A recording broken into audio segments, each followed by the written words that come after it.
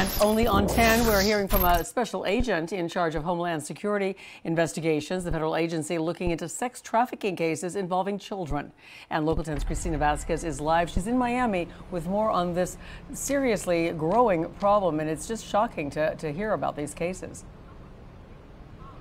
Colombia has become a global hotbed for the child sex tourism trade. And new tonight, you are going to hear from HSI Miami's special agent in charge about the binational efforts underway right now to ensure that Miami is not used by sex predators as a launching pad to go overseas and exploit some of the most vulnerable children in the world.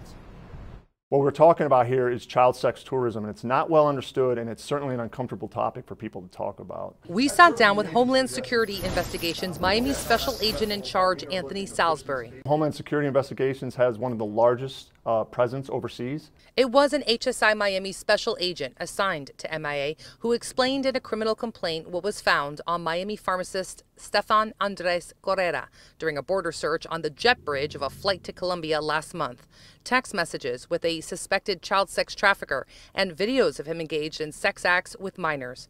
Facing charges to include the attempted sex trafficking of a child, he told investigators that he flew down to Colombia to have sex with minors on numerous occasions. Unfortunately, this is not an uncommon occurrence, particularly out of Miami. This is just one of many cases? Yes. So obviously it falls in with one of HSI's investigative priorities, and that's child exploitation. In another case, he says they arrested a man working as a travel agent of sorts for the child sex tourism trade in Colombia. He would set up their airfare, he would get them a hotel, and even most heinously, he would ask them, what type of child do you want, boy, girl, size? And then he would say, okay, I'm going to go look for them. I'm going to go to the Zocalo or the town square and grab them. Do you think it might surprise some people about how sophisticated the network of child sex tourism is?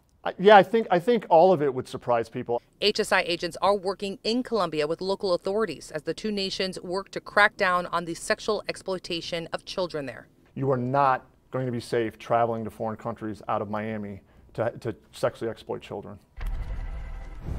That is the message tonight for any sex predator aiming to leave the United States and go abroad. You are going to see the HSI tip line on your screen. The number is 877-4HSI tip. And as you take that second to jot that down, I will say that also new tonight, we are learning more specifically about the Correra case from the head of Colombia's federal police. He's the director of the national police force.